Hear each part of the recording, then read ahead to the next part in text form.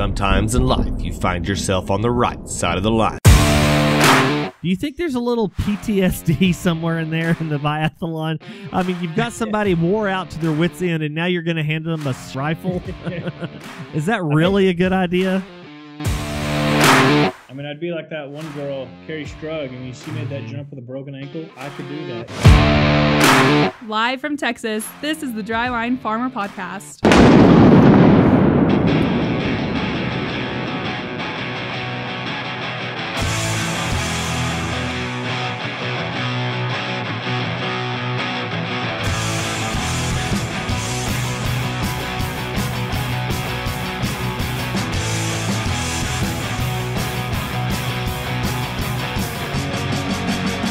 You hear that? It's Brent and Landon, and this is the Dryline Farmer Podcast. Just 1 minute.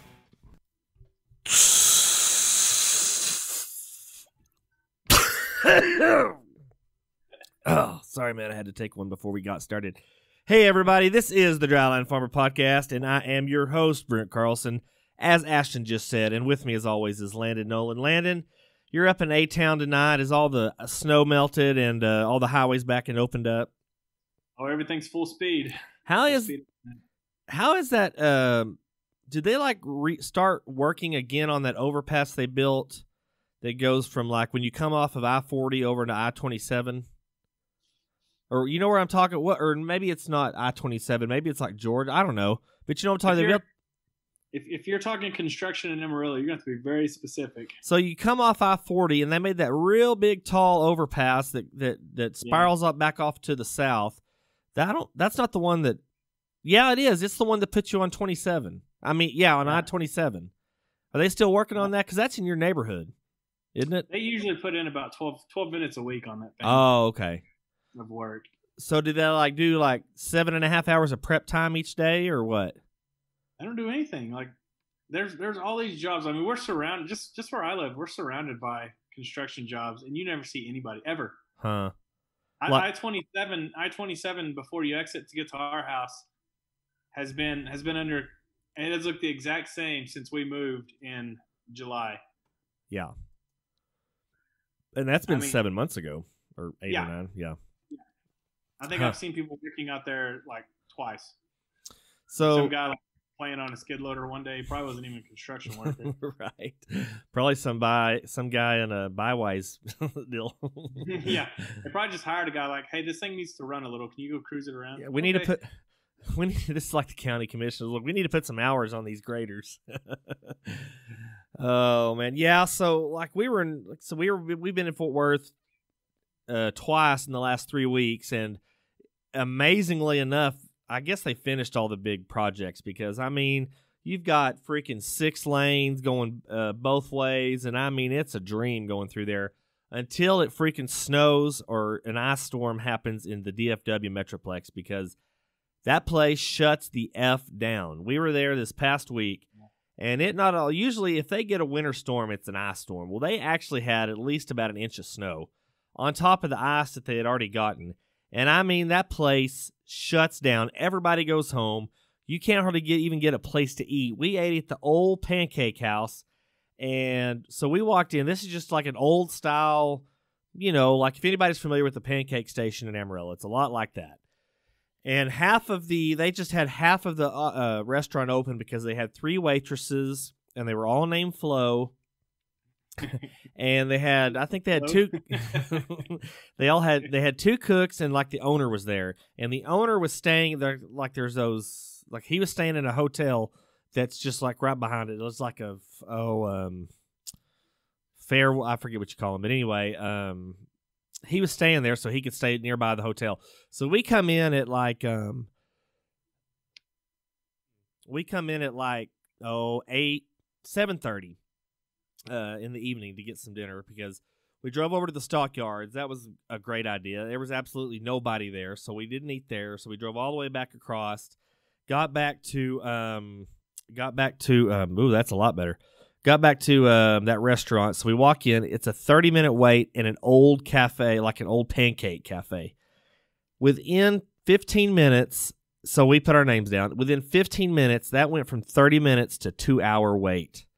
This isn't Ruth Chris. This isn't Morton's.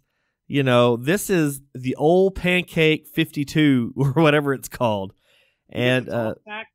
Did you get the tall stack? So what did I have? I think I had waffles. And as my good buddy Mitch Hedberg used to say, I like waffles. They're just like pancakes with syrup traps. But so yeah, no, it was good food, but we waited, we probably waited a good at least 30 minutes.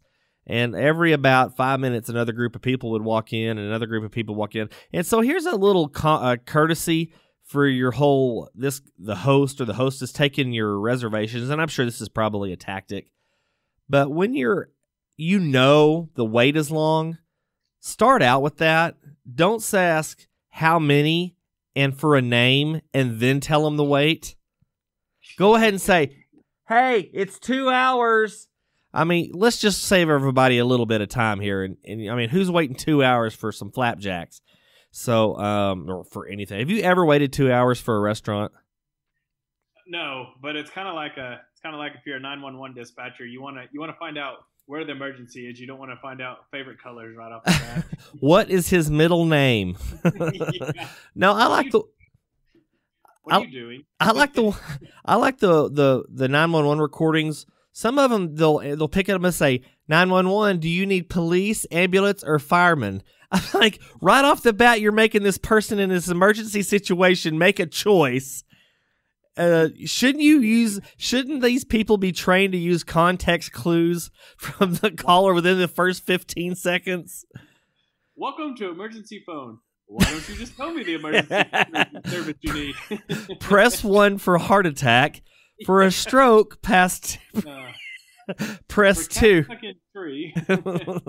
For anybody in your house wearing a wife beater and sweating profusely, please press 4. Para español, máquina nueve. So I had to call 911 not this past Sunday, but the Sunday before, because my heart went wacky again.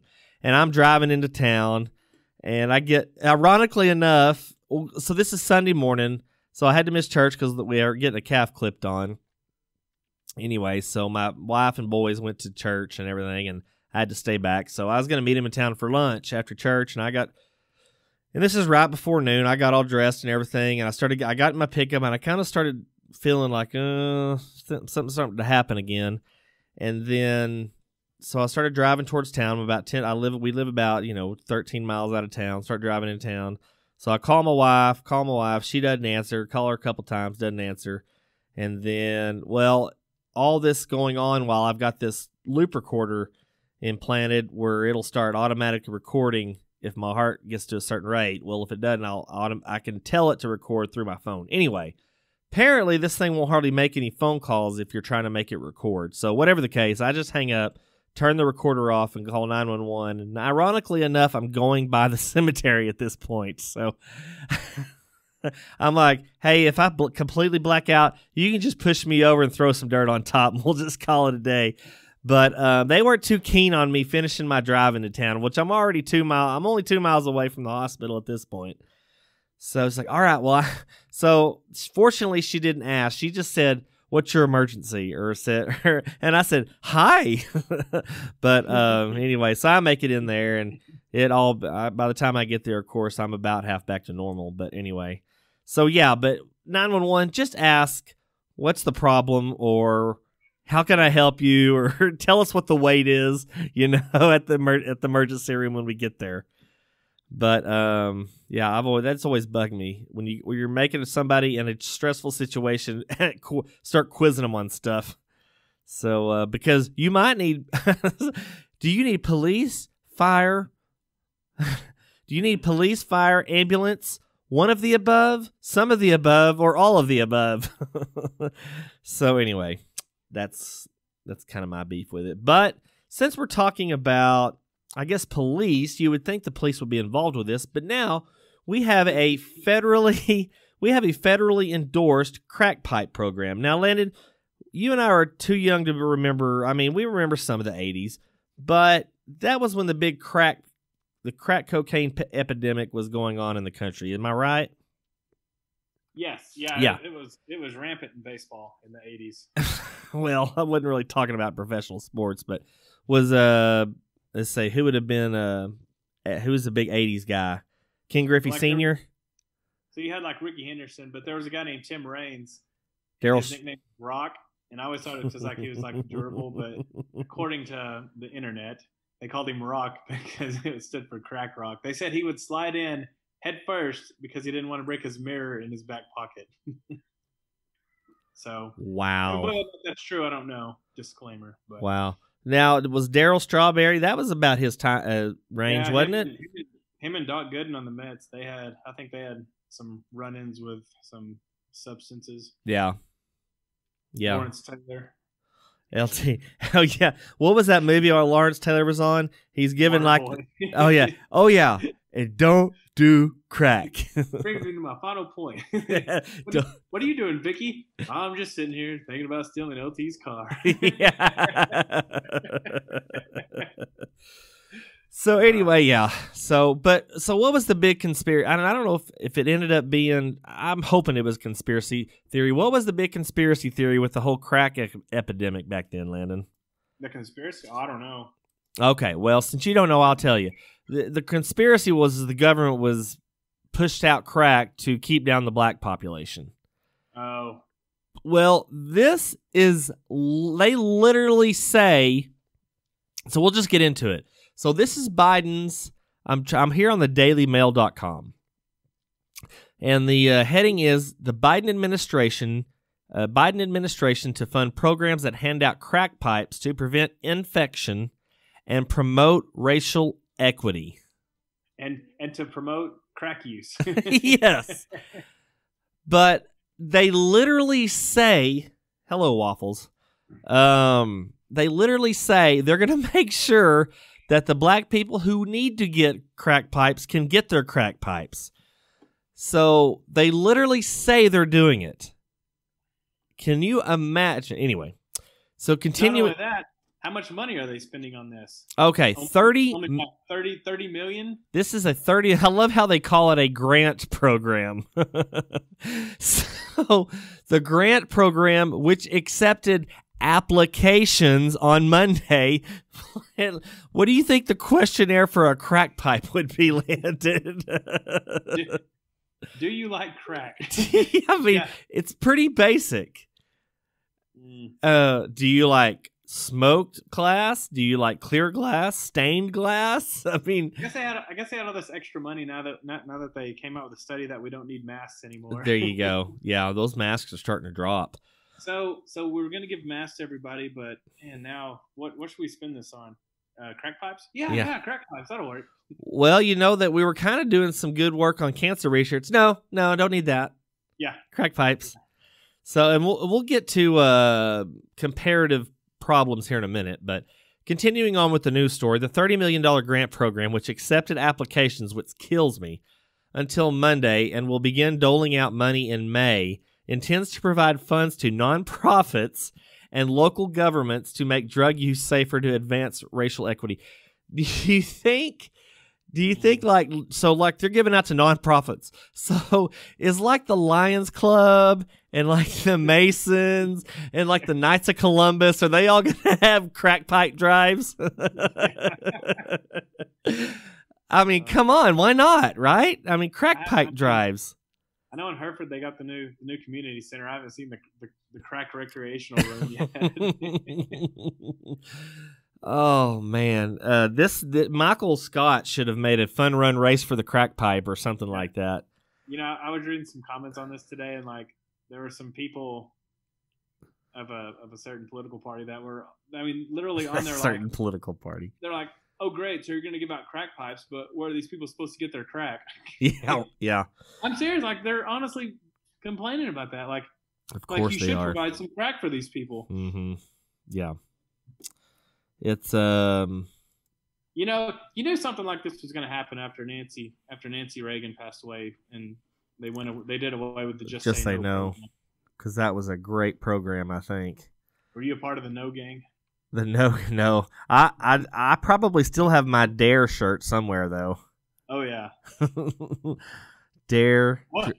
What would you call this? What would you call this shirt? Would it just be like a chimney or something? Oh God, man. Yeah, chimney.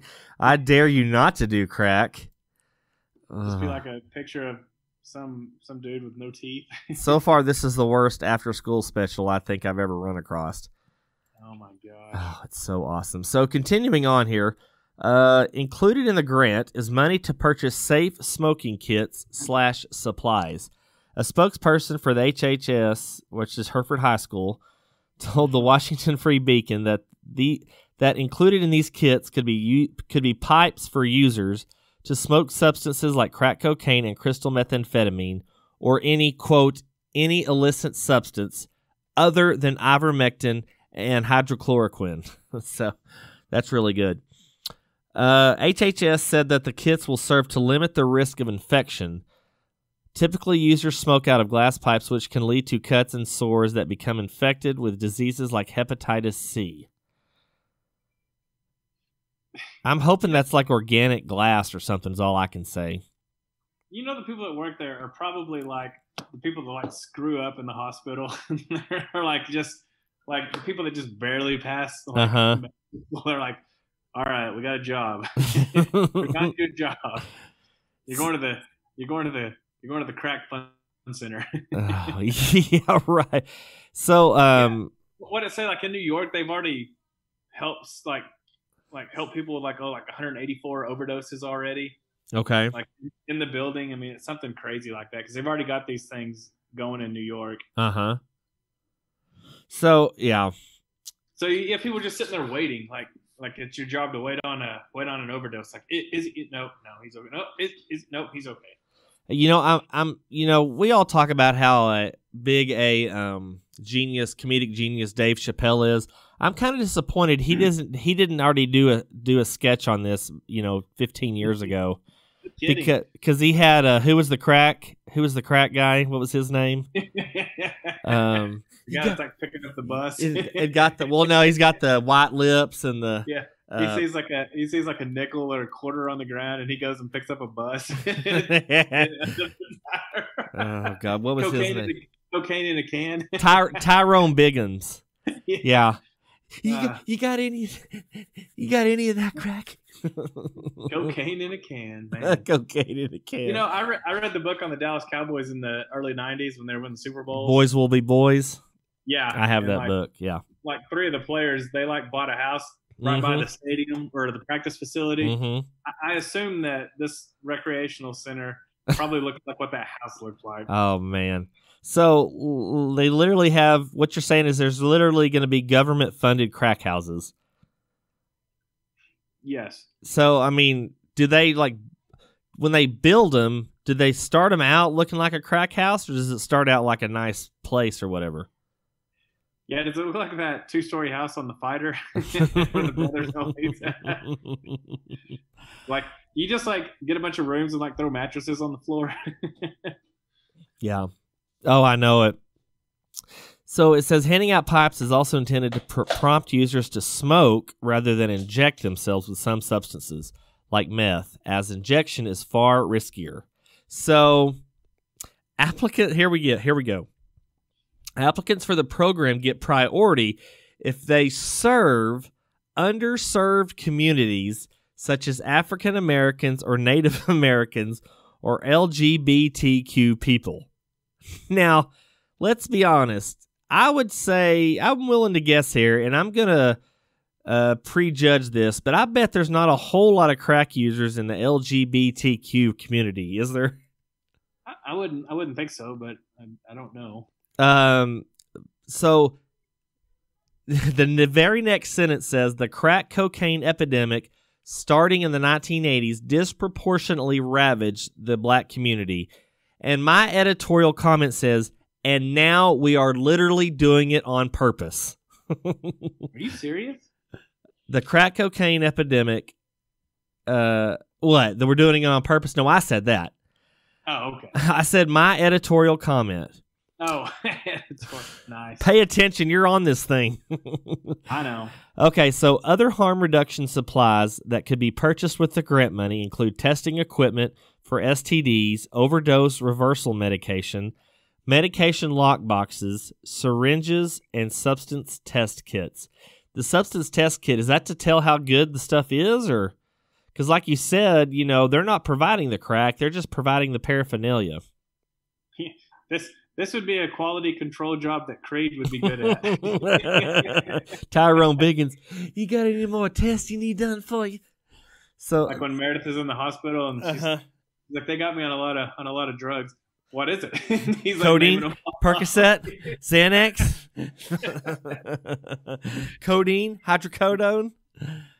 Okay, I don't know. Damn it! He says something's like, I can't help her or something. I don't know. Anyway, yeah, that's pretty good. So, continuing on, it says the grant program lasts 3 years and includes 25 awards of up to $400,000. You notice how there's not an income limit on any of the crack users? So, like, if you earn over $200,000, you're not eligible. I wonder how many government officials take advantage of this program. Oh, God, I bet all of them. Jeez. I mean, those faces aren't just getting stretched on Botox. I can tell you that much. So the grant program lasts 3 years and includes 25 awards of up to $400,000. It is against the law to sell or distribute drug paraphernalia, including such pipes, unless authorized by state, local, or federal law. So get this, there were an estimated 100,306 drug overdose deaths in the 12-month period ending in April of last year, a 28.5% increase from just the year prior. 3/4 of those deaths involved opioids, some including synthetic opioids such as meth or fentanyl. So, and all those people also died of COVID. Yeah. Well, that's what they wrote down. Yeah. Sure. So, and like I said, some of this is already going on already. Like in San Francisco, they have safe injection sites to open up across the U.S. Such sites would be safe havens where drug users could use heroin and other narcotics freely. So we literally, our oldest kid is on, he's got, not a very big dose of stuff for ADHD, and it's a narcotic. And our pediatrician is an Amarillo. So we physically, every time we get a refill, we physically have to drive to the doctor's office to get the handwritten prescription and then bring it back to our pharmacy in Hereford to get it filled. They will. It's against the law, or maybe they don't have the equipment to. You cannot refill a narcotic not over the phone or online or via email or whatever. We have to do that for his ADHD medication. They literally have safe injection sites for heroin and methamphetamine and fentanyl. What is it like? Like, what is it? 10 grains of fentanyl could kill you. It's almost like ricin or something. And yeah, so they gave my dad, when my dad was on the vent when he had that COVID, one of the sedatives was fentanyl. And of course, I mean, it's obviously the medical, I don't know if it's, obviously it's medical grade or whatever. And I mean, obviously it was a microscopic amount, but anyway, they use that to, keep people under. But so anyway, it continues on. It says, meanwhile, the Justice Department safe injection sites. We already got that. The DOJ under the Trump administration had prosecutors who fought aggressively against a plan to open safe consumption sites in Philly. Did anybody not see Philadelphia with Tom Hanks? That didn't work out very good. Although we cannot comment on pending litigation, the department is evaluating supervised consumption sites. Okay. So, Landon, before we started recording, we were kind of discussing on what these would be comparable to. So you're giving out crack pipes to crackheads. Tell me a couple things that you could compare this to. Well, I think we both had handing out matches to arsonists. Yeah, so I had a matches for pyromaniacs program. $20 million for matches. That would buy a lot of matches. Oh, yeah. Yeah. So, and we can't forget about the kids, because, I mean, crack, I don't know if it affects a whole lot of kids or not, but kids have to be taken care of. So I'm proposing we start a Bullies for Rent program, and we just get a whole bunch of step kids and park them in everybody's schools, that have been held back a couple years. So the Bullies for Rent program, that way they can bully your kid every day at school to make them tougher. And we have safe bullying sites, like, dark alleys, playgrounds. We provide the money to give to the bullies, the lunch money to give to the bullies. Yeah, there you go. Well, then they wouldn't have any reason. Yeah, then they could just bully your kid for money just for like an iPod, a new game for their Nintendo Switch or something. How about airplanes for terrorists, Landon? Do you think that would be a good one? Yeah, give them some flying lessons. That would be flying lessons for terrorists. What if you just fought drugs? There you go. I don't know, that hasn't worked out too well, but still. How about a drunk driver promotion program? Just you can't sell they won't provide the alcohol, but they just go to AA meetings and just start handing out glasses. And this would be like teaching drunk people to drive. Yeah, yeah. Unlicensed alcoholics. There we go. The unlicensed alcoholic program. Sit down, grab a beer, and shut up. Yeah. and you got 47 minutes, and we're going to go out and start driving. Yeah, exactly. How about rooftop apartments for depression treatment? I mean, that's wrong, but, How is it much different at this point? So, roofies for Bill Cosby, I think that would be a pretty comparable program. Do you think? Yeah, Bill Cosby lemonade stand. Do you think like the people that go to these things are like more emboldened to go a little bit more extreme because if they overdose, there's people there to help them immediately? Well, so I guess they would have to. I don't know. I don't know how crack works. They would have to have equal parts of crack and Narcan. You know what Narcan is?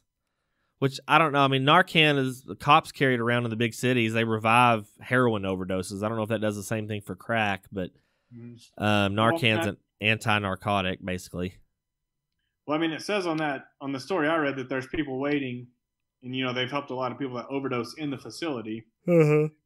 So I was just wondering if it would make people, which I would assume it would, make people more emboldened to kind of push the limits. I gotta say, it kind of sounds like a Band-Aid, in all honesty, is what this sounds like.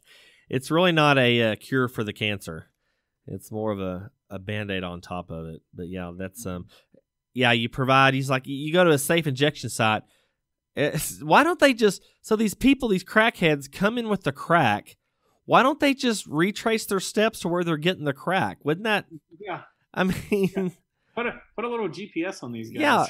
Yeah, you're making girls that have like 5, PIs wear ankle bracelets, tracking monitors, but crackheads can't. Well, I mean, they'd probably try to sell the ankle bracelet for crack. So do you get to take your pipes home, or do you have to leave them there?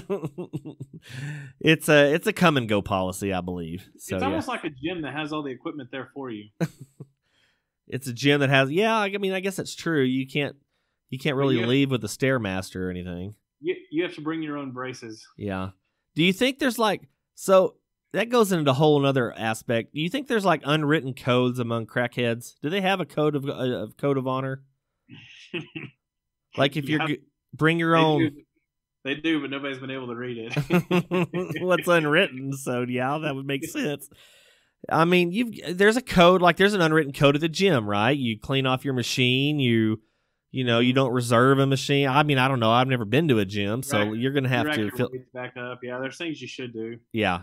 Everybody has there's unwritten codes at the stock shows, all kinds of things. You would think there would be some kind of unwritten code amongst the crackhead community.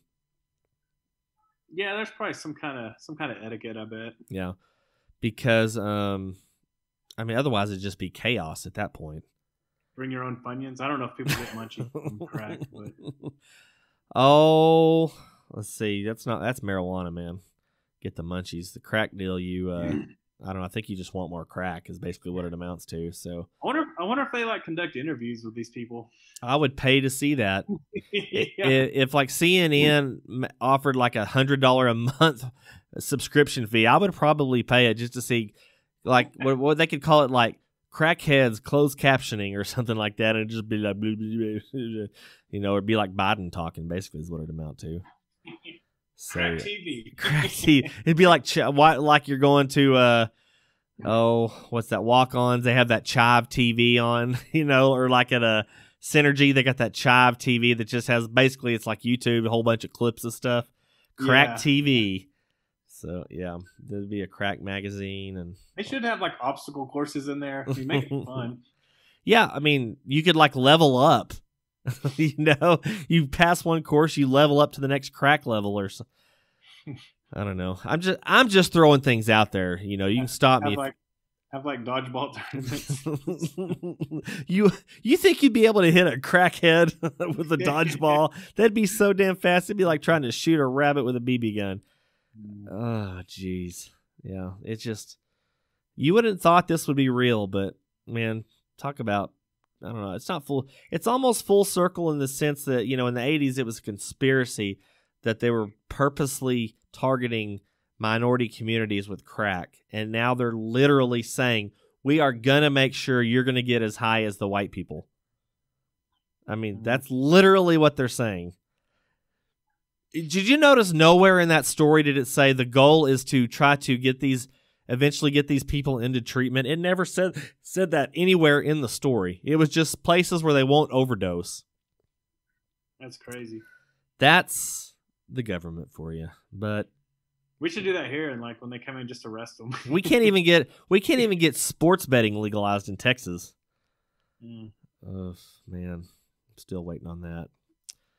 Well, Landon, I mean, I know I've never seen crack. I've never seen coke. I've never seen the really hard stuff. I don't know. I can't imagine being around that type of stuff. But no, I don't know where to get it, and I wouldn't want to know. I wouldn't want to meet the person that knows. I wouldn't even want to meet the person that knows where they can get it, not let alone the guy that has it.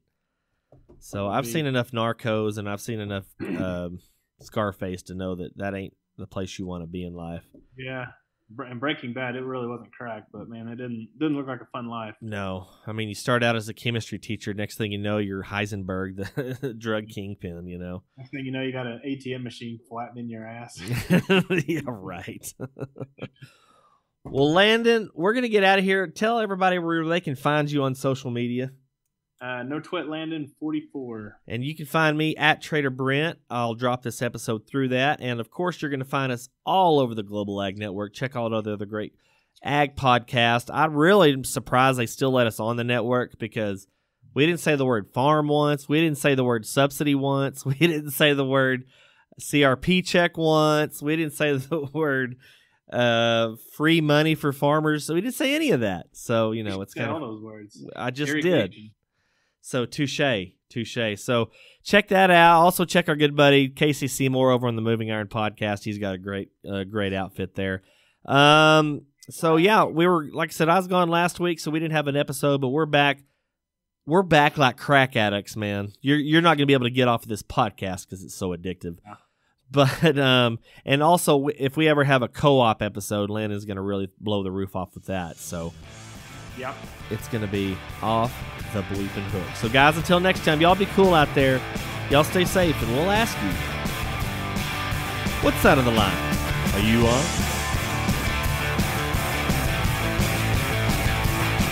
The Dryline Farmer Podcast, a member of the Global Ag Network.